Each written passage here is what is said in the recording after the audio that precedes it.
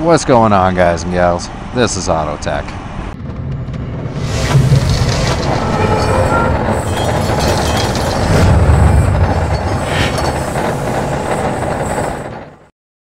So I got another episode of Today I Learned, and this one might be obvious to some, but it was not obvious to me. So the Tiger 800 has cruise control.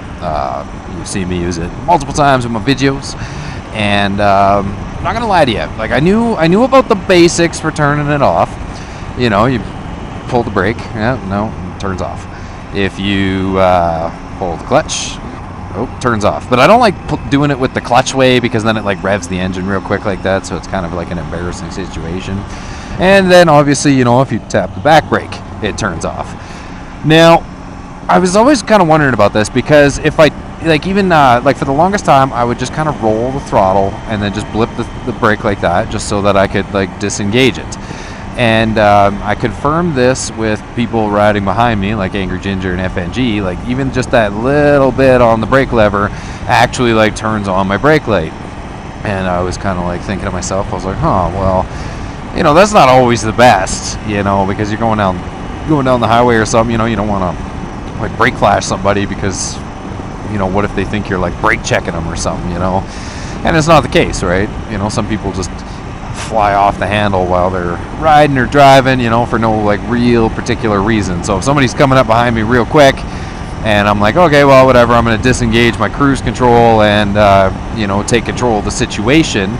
If they're in a bad mood and they're flying up behind me and suddenly my brake light does this, they're like, you know, is this little punk, you know, brake checking me? And then it's like, you know, what if that's all it takes just to set them off the edge? So, you know, whatever. Like I just kind of thought that's the way it was. And then I was flipping through the owner's manual looking for something, and I saw this thing in the contents. It was like deactivating cruise control. And I was like, well, you know, I'll go to it. Like I already know how to disengage it.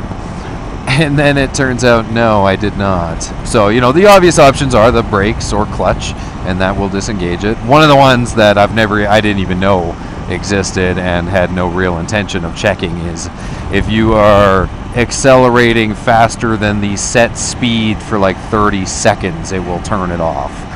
I never really thought about that because like I've never, you know, I wouldn't have it set at like 55 and then I'm cruising on the highway like, you know, while my cruise control's turned on. So that's one way. So I learned that you can actually just accelerate faster than the speed it's set at for like 30 seconds and it'll turn itself off.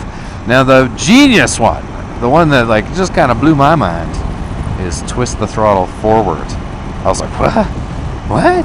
So I had to get out and try that. So you just take your hand and you go forward. Like just a little bit, you know, not much, you know, just like that, and then there you go, it's turned off. So it was like, whoa.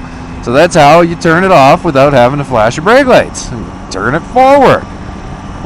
Seems so simple. I bet a lot of people are like, yeah, I knew that. I certainly did not.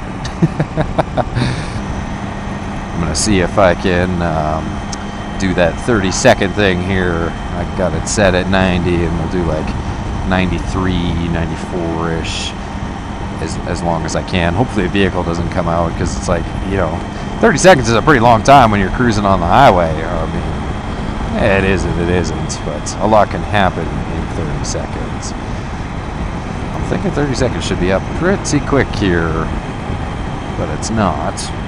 And there we go, it finally shut off. So I'm gonna have to say that's not 30 seconds, that was closer to 60 seconds.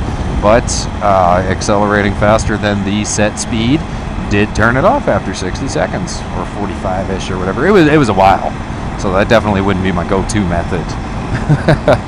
Yeah, I think I'm gonna just stick to the rolling her forward because that's pretty easy to do. The only problem with that is then you kind of get that engine braking, but you know, lots of ways to skin a cat. Thought I would share this with you guys because I thought it was pretty cool. I didn't know you could twist it forward to shut her off, so sorry this took way longer than it should have. The whole video could have been 10 seconds long if I had it just been like, hey guys, to deactivate the Tiger 800 cruise control, just twist your head, throttle forward. There you go, done. End video, roll credits. Thanks for taking the time and watching. Make sure you go on and hit that subscribe button. And, yep.